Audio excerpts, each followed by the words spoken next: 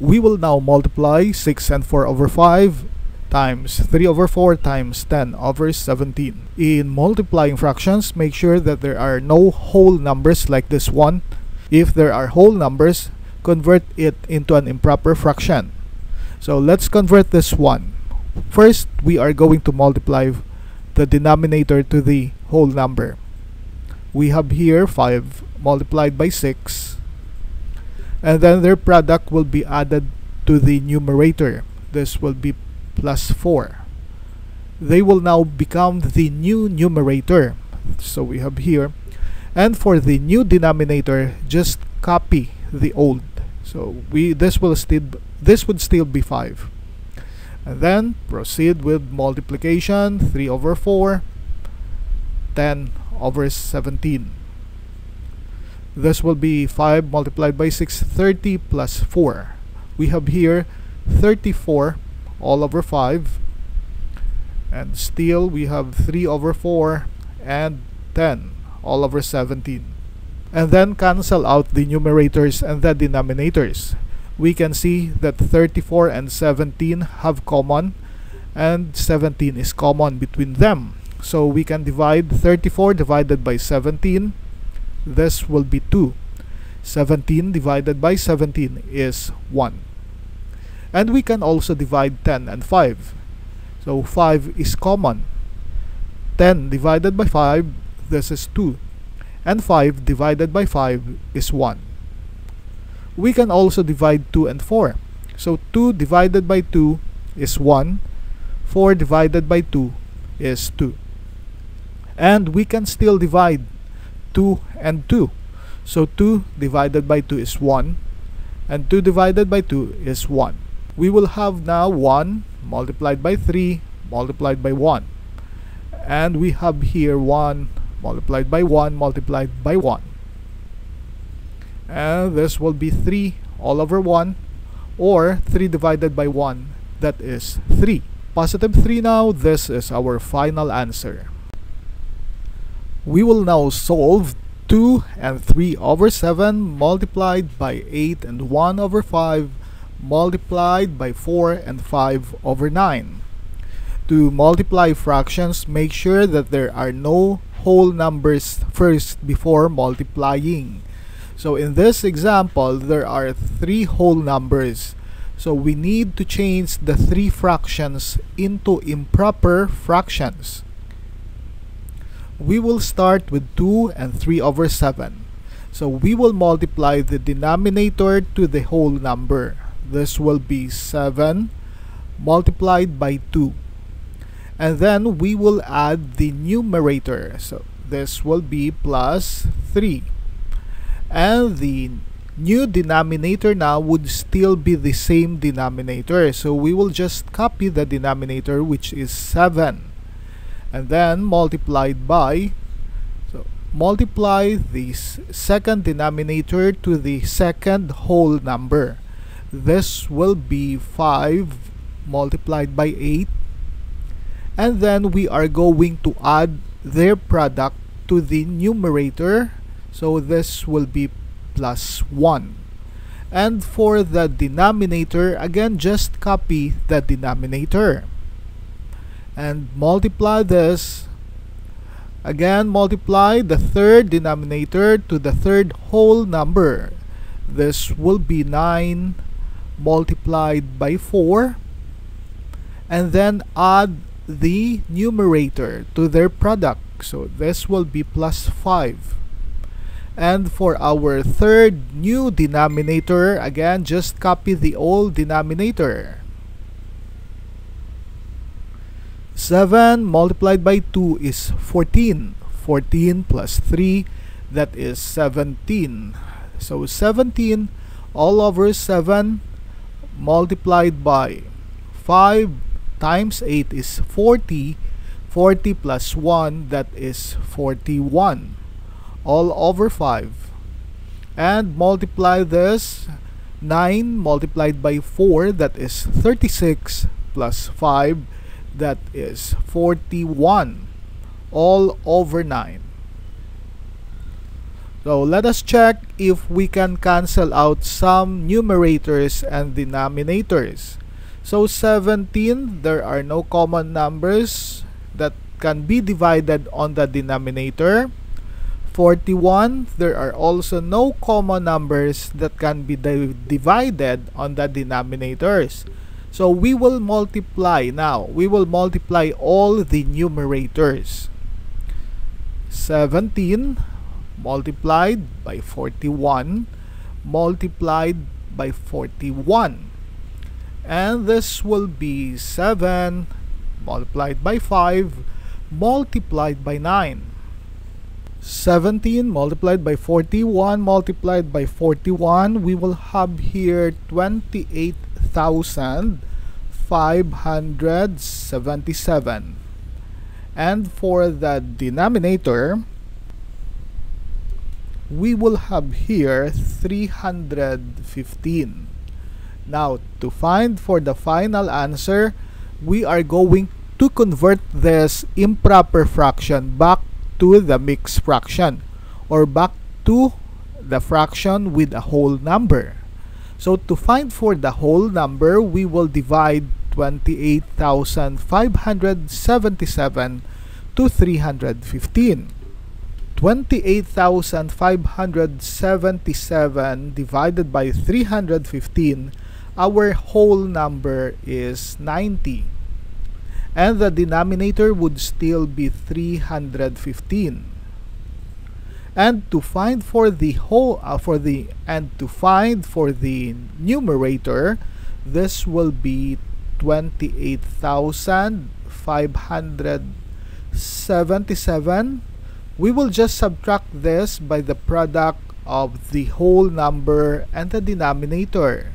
This will be 90 multiplied by 315.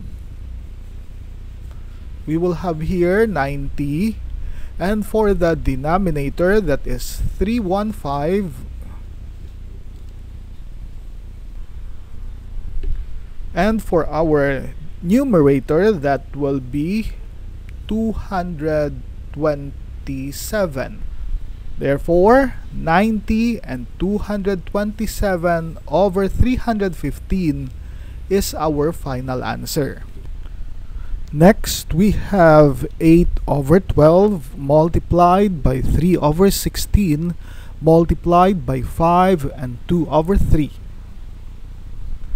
So check if there are mixed numbers or fractions with whole numbers. We have here 1. We will first convert this mixed number into improper fraction. 8 over 12 multiplied by 3 over 16, and multiply this. Okay, we will multiply the denominator to the whole number. We have here 3 multiplied by 5, and then add the numerator to their product. So plus 2.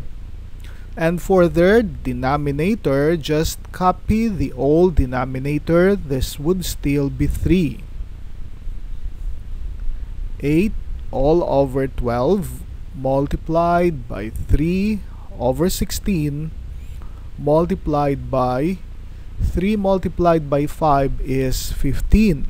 15 plus 2, that is 17. So we have here 17 all over 3. We will now check if there are numerators and denominators that can be divided. So as you can see, 8 and 16, we can divide this since 8 is common between them. 8 divided by 8, this is 1, and 16 divided by 8, this is equal to 2. And we can also divide 3 here. So 3 divided by 3 is 1, and 3 divided by 3 is also 1. We will now have here 1 multiplied by 1 multiplied by 17 all over. For the denominators, we have 12 multiplied by 2 and multiplied by 1. This will be 17 all over 12 multiplied by 2, that is 24 multiplied by 1. Now, since the numerator is smaller than the denominator, this is a proper fraction and we do not need to convert this to a mixed number. Therefore, 17 all over 24 is our final answer. Next is 9 and 2 over 5 multiplied by 8 and 1 over 3. We need to convert this mixed number since they have whole numbers. Okay, so let us convert first 9 and 2 over 5 into an improper fraction. Multiply 5 and 9. We have here 5 multiplied by 9, and then add to the product the numerator, which is 2. And for the denominator would still be 5. And multiplied by, we also need to convert 8 and 1 over 3. Multiply the denominator to the whole number. We have here 3 multiplied by 8. And then add their product to the numerator, which is 1. And for the denominator, that is still 3. 5 multiplied by 9 is 45 plus 2, that is 47 all over 5 multiplied by 3 multiplied by 8 is 24. 24 plus 1, that is 25. 25 all over 3. Let us check if there are numerators and denominators that we can cancel out. 47, it has no common number between the two denominators, so we cannot use 47. 25 and 5, we can divide 25 by 5 since 5 is common between the two of them. So 25 divided by 5, this will be equal to 5, and 5 divided by 5 is equal to 1. There are no more numbers that can be divided. We will now multiply all the numerators. So we have here 47 multiplied by 5, and we have for the denominators 1 multiplied by 3. 47 multiplied by 5, that is equal to 235 all over 1 multiplied by 3 is 3. Now, since the numerator is bigger than the denominator, we need to convert this improper fraction back to a mixed number. Let us first find the whole number. We will divide 235 by 3 and get the whole number. 235 divided by 3, the whole number is 78. For the denominator, we will just copy the denominator, that is 3. And for the numerator, that will be 235 minus the product of the denominator and the whole number. So this will be 3 multiplied by 78. So 78, and the denominator is 3. Our numerator here will be 235 minus 234, that will be 1. So 78 and 1 over 3, this is now our final answer. Next, we have 7 and 3 over 4 multiplied by 8 and 2 over 9. Since we have here mixed numbers or fractions with whole numbers, we are going to convert this first into improper fractions. We will multiply the denominator with the whole number. We will have here 4 multiplied by 7, and then we add the numerator to their product and plus 3. And for the denominator, just copy 4 multiplied by Okay, we need to convert this also. So multiply 9 by 8 and then add by 2. And copy the denominator, which is 9. So 4 multiplied by 7 is 28 plus 3, that is 31, all over 4, multiplied by, so 9 multiplied by 8 is 72, 72 plus 2, that is 74, all over 9. And then let us see if there are numerators that can be divided by the denominators. So 31 cannot be divided by the two denominators. Let's try 74. So 74 and 4, 2 is common between 74 and 4. So we will divide 74 by 2. So we will divide 74 by 2. 74 divided by 2, this will be equal to 37.